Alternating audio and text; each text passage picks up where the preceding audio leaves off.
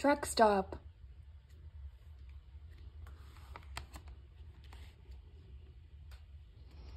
Truck Stop by Anne Rockwell.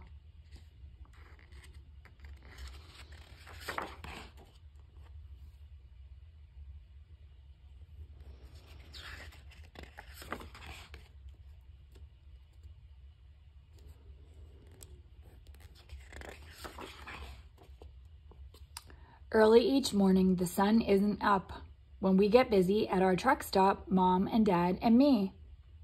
Our truck stop is right beside the main highway heading north and south.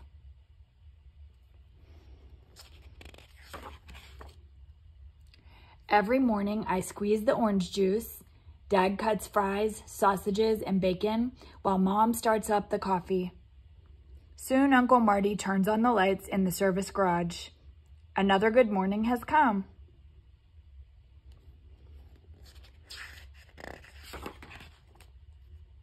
I love it when the trucks start rolling in. Their lights are bright in the dim, dark morning. I know each and every one of the regulars that comes to our truck stop. I love how they come rumbling their wheels and with air brakes whooshing. I love how the smell of diesel fills the air.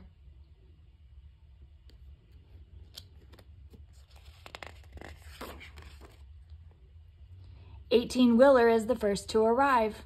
Sam, his driver, asks Uncle Marty to check all 18 tires.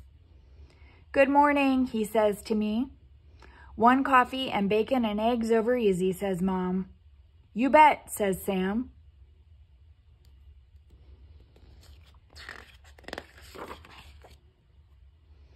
Milk tank and Maisie are next. The big silver tank glows in the early pink dawn. "One coffee and donuts coming up," I call, even before Maisie sits down at the counter.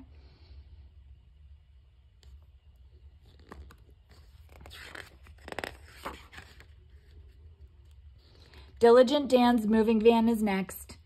"The usual?" asks Mom. "You bet, sausage and pancakes," says Dan. "With plenty of syrup," he adds.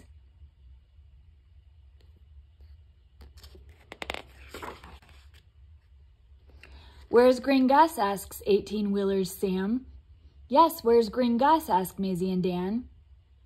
Green Gus is the old green pickup that rattles and clanks as it rolls, but always gets there. Green Gus is always carting something here or there. But where is Green Gus this morning? No one has seen Green Gus today.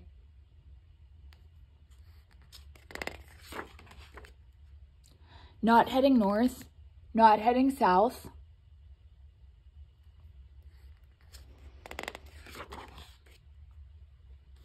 Flatbed pulls into the stop with lots of loud cranking and whooshing, carrying digger to wherever needs digging. Orange juice, black coffee, and a blueberry muffin are what Flatbed's driver always wants.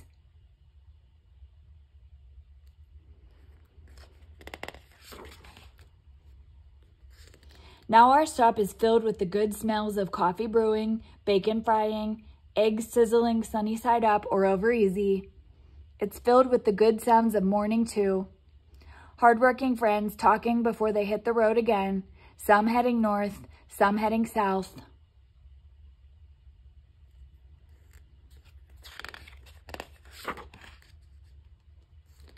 Pete and Priscilla's tow truck comes next. "Have you seen Green Gus?" everyone asks, but Pete and Priscilla say no.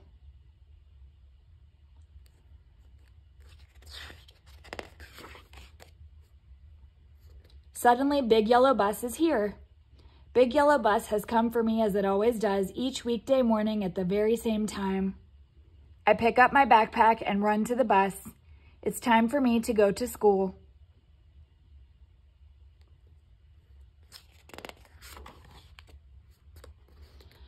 On the old blacktop road through the woods, I suddenly see Green Gus, parked all alone on the side of the road with a very sad driver.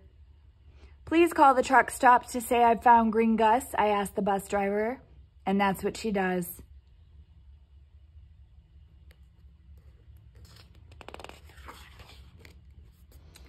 Pete and Priscilla's tow truck is on the way. They'll tow Green Gus to our truck stop where Uncle Marty will see what's wrong and fix Green Gus. And the driver will have bacon and eggs sunny side up.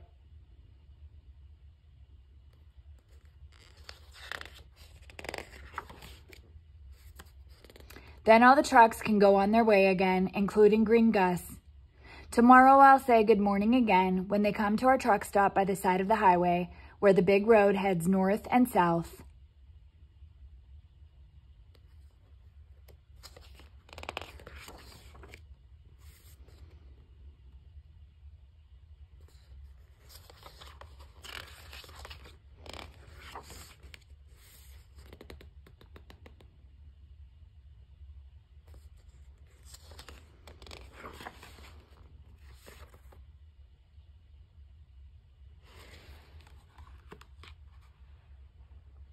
The end.